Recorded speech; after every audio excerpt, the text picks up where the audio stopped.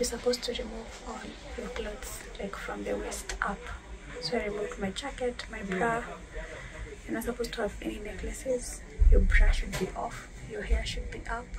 Hello, welcome to another episode of Tesogamba Up Close. This is actually an intro for a series of videos that I want to start doing, and I want to start doing them today. If you have watched some of my vlogs, then you know that I am married and I want to start applying for a UK spouse visa. Now, when I was searching online for, I think, tutorials and just to see Kenyans who've done it, all I found were very few videos, and I don't think I have seen a spouse visa tutorial that has been done by a Kenyan. Honestly, I don't think I've seen any. The only ones I've seen are for Nigerians. They are helpful, but honestly, I felt like a tutorial from a Kenyan would be much better because I relate to a Kenyan more. So I decided to actually document my process because I am officially starting it. Well, I did start it like by just doing the online application, the first part, which I am yet to even review, I think. But now that I'm officially starting collecting documents and all that, I wanted to document it so that in future someone might use it, you know, when they are looking for information on this particular subject, or if they are actually applying for a spouse visa themselves. Yeah, let me tell you, it's a long process. I have not gone through it. I have just watched videos, read people's stories, and yeah, it's not easy. It's a long one. So what I am starting with is a tuberculosis test. Now, because I'm from Kenya, I have to submit a negative test certificate for TB, and this does not apply to every country. It's for specific countries, Kenya included. So tomorrow I am going to International Organization for Migration, IOM, to get my TB test. Migration Health Assessment Center. So this is in Karura, United Nations Crescent. I have no idea, in Nairobi. So I saw an option to book online, so I decided to do that. I don't know whether that is a problem. I will find out tomorrow, I guess. But you can walk in and book an appointment, that is according to the information on their website, or you can book online. So I booked on May 23rd and I booked 20th June, which is tomorrow. I am recording this video on 19th June. So I'm going tomorrow to get my TB test. Hopefully I'm negative. So I heard that they usually, oh, I just remembered my pajama has like a hole here.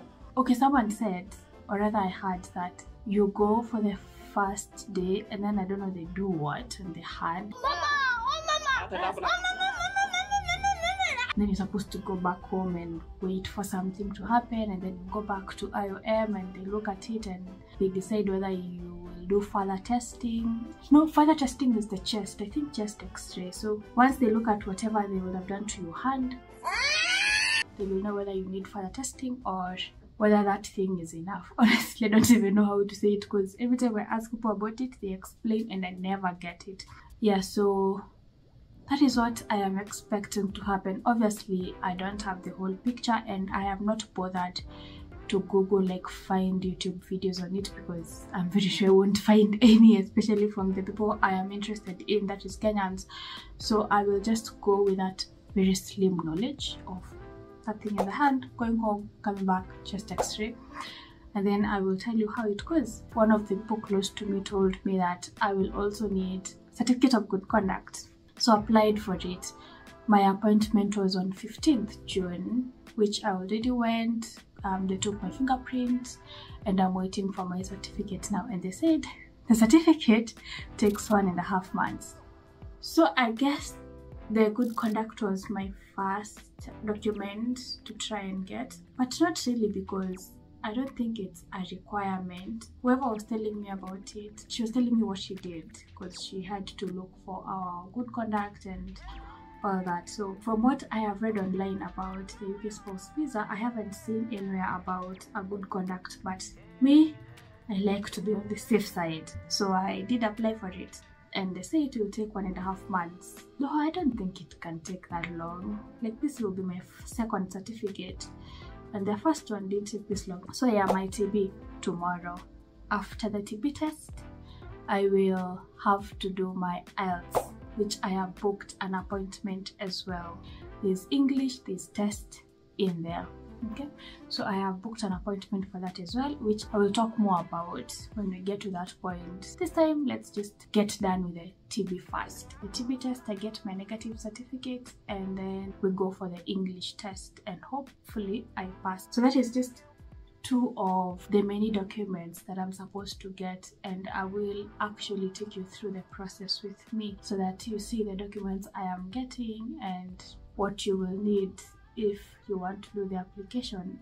And if you are in the process of doing the application, all the best. Where did that come from? Anyway, so right now I just want to get ready for tomorrow because my appointment is at 12 noon, and history has shown that I am a very lousy person in terms of waking up. I wake up very late. That is because I never sleep at night. I sleep at around 5, so obviously I'm gonna wake up at around 11 and 12 and all that. So I'm just organizing my stuff clothes that I'll wear tomorrow, and I just got dinner that I'm about to eat. It's 8 p.m. now. I want to eat early and try to catch some sleep, which I know I won't until 5 a.m. Anyway, see you tomorrow. Baby girl, let the ice spray. Give you all what your life is. I know what I say. Give me, baby girl, another night, yeah. When you want something, come on, you can ask and I never say no. You know what I say. Upgrade and nice, I can get you some. I met a girl from the UK. She a dime, she a cutie. I tell her come if she wanna see me. She love the green and she love when it rains. She said bring up the money from the ATM. Tell your mom from your ATM. Me no back, you go shopping with your ATM. Go lunch with your ATM. I need to get my chest x-ray. I've done registration.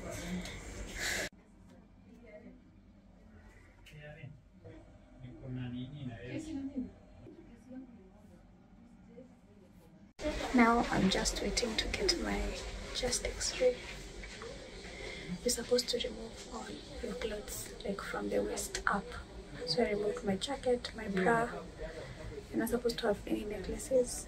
Your bra should be off, your hair should be up, so that it doesn't go to your neck. So now I'm just waiting for the next step.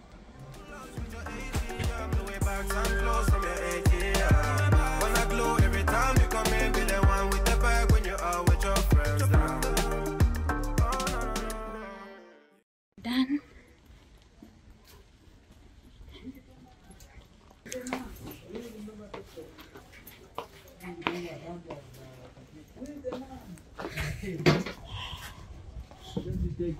Pale ndio exit here.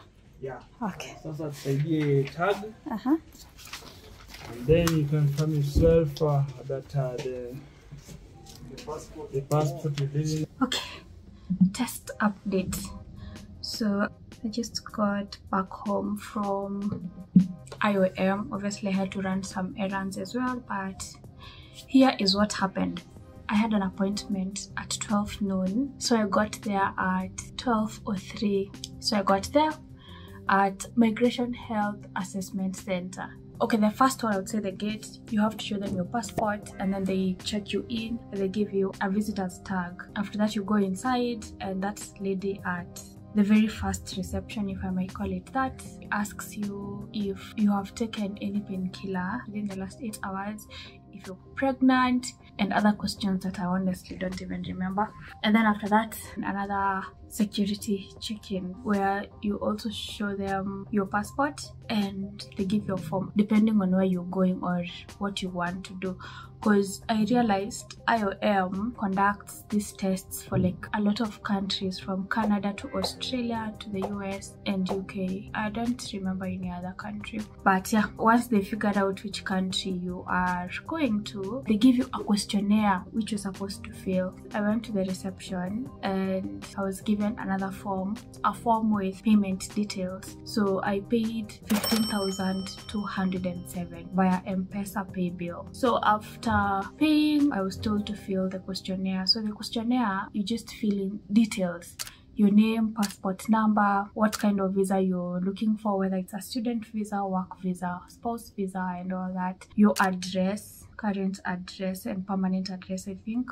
And then they also ask for your sponsor's address and your UK address. So like for me, my sponsor's address is also my UK address because I'm going to stay with my husband. So for students, maybe your school's address. For work visa, I think the organization or company you're gonna work for, you enter their address. Honestly, I don't know. I just know about my visa. So yeah, address and all those basic details, and they ask you whether you're pregnant. So you're supposed to either take yes or no, email, phone number, you know, those basic stuff. So before I even continue, make sure you carry a pen. I had to ask a security guard to help me with a pen and then be on time. As of now, I'm recording this video on 20th June. They operate half day up to 2 p.m. So you have to be on time. When that guy gives you the form with the details for payment, they also give you a token. You know those tickets you get so that you can be served. I got a token and then I had to wait. That room where I was waiting, there were a couple of people, I think 5. The place is not that packed. They are orderly. The people who are there have an appointment, but I waited because every person has to be served and it's not like a 1 second kind of service. So one person takes like 10 minutes or something like that. After entering all your details, just make sure that all your details are as they should be. You take your passport picture and then you go now to get your chest x-ray, which is the TB test. Yep. Turns out I was misinformed, or maybe things have changed because I was expecting that thingy on the hand. I even asked the doctor, so when will I get the thing on the hand so I can observe it and see whether I have TB or not? And he said, I don't even know what to talk about.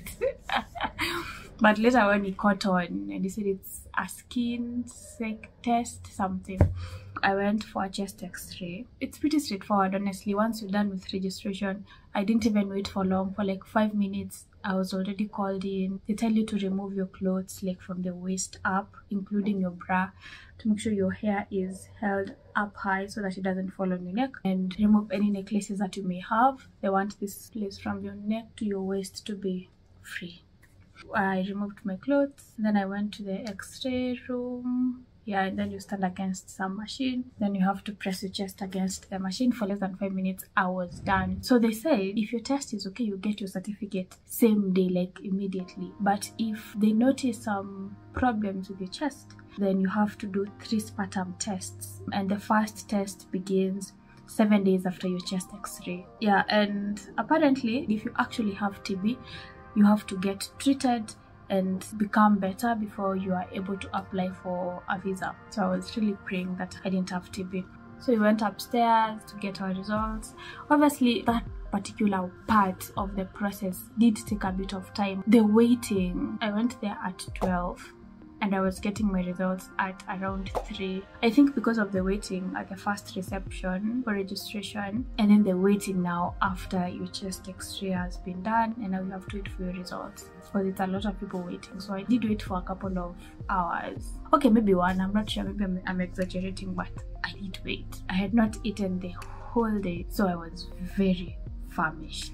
Like, I was dying literally. So when you go, make sure you have something to distract yourself. Maybe it's an online game, maybe you like to read, to watch something. Just go there prepared. But I don't know how the day will be. I don't know how the place will be looking for you. Maybe there won't be so many people. I'm just giving you my experience. Of course, I was called in and they ask you whether you've ever been treated for TB before. For me it was no. Whether you've ever come in contact with someone with TB or suffering from TB, also no. Then the doctor told me, oh, your chest x-ray is normal. I almost jumped because I was just trying to now imagine if I had an abnormal chest x-ray. I'd have to do 3 sputum tests and I have to pay for them. In addition to that, they said it takes around 10 weeks to be cleared, you know, to get a TB cert. if they suspect you have TB and they start the process. So I was very happy when they said that my chest x-ray is normal. So I was told to go for my certificates, which I did. Obviously, you have to confirm your details and sign here and there. Make sure you confirm your details, like take your time with that certificate and make sure all the details are in there the way you want them. Personally, I realized that they put my permanent address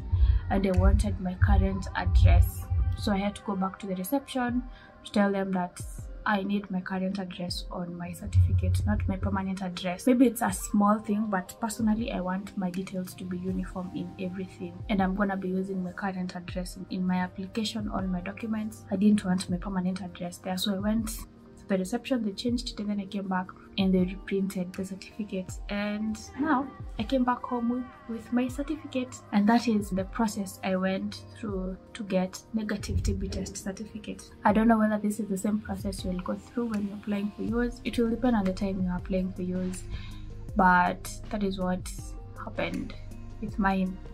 Just be ready and go there with your passport. Don't forget it, please. You have to wear a face mask to get in, and the staff there, they're so friendly. The people are so friendly. Like, if you're in Kenya, you know how you get treated when you go to a government office or you're trying to seek a government service. The way those people just treat you and talk to you and all that. And then you go to such an office. I was expecting people to be the way they usually are at government offices, but turns out it's not a Kenyan government office, so people there are actually nice and they are patient with you. They explain stuff. If you have a question, ask. In fact, I felt like I was asking the doctor a very stupid question when I was asking about that thing, and he was so ready to explain and tell me the difference between that. Yeah, now I don't know what to say. Anyway, see you in my next video of maybe me doing my English test.